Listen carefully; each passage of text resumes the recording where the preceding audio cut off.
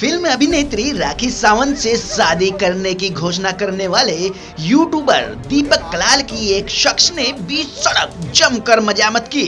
दीपक की पिटाई का ये वीडियो अब बड़ी तेजी से सोशल मीडिया पर वायरल हो रहा है। ये वीडियो 15 जनवरी 2019 की रात दिल्ली में शूट किया गया। गाली गलौज के साथ साथ दीपक कलाल की बुरी तरह से पिटाई की गई।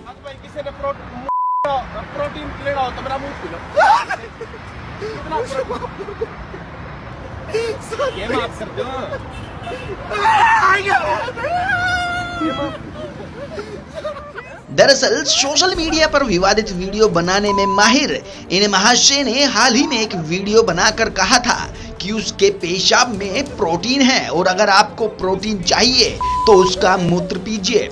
दीपक कलाल की ये बातें इस शख्स को इस कदर नागवार गुजरी कि इसे बीच सड़क पर ही पकड़ लिया और फिर इसकी बुरी तरह से धुनाई कर वीडियो भी बना लिया।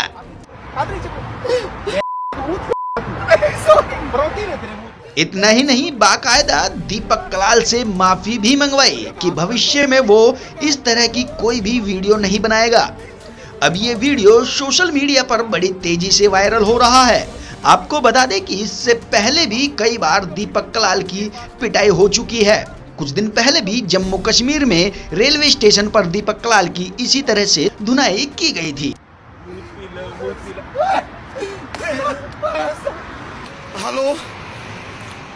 हेलो जितने भी मेरे भाई हैं, मैं एक्चुअली यहाँ पे अभी गुड़गांव में हूँ और मैं आप लोगों को यही बता रहा हूँ कि जिंदगी में मैंने जो भी बकवास की है सोशल मीडिया पे, प्लीज आप लोग मुझे माफ कर दो और मैं कभी भी ऐसी कुछ भी हरकत नहीं करूंगा, मैं कुछ भी ऐसी बकवास नहीं करूंगा।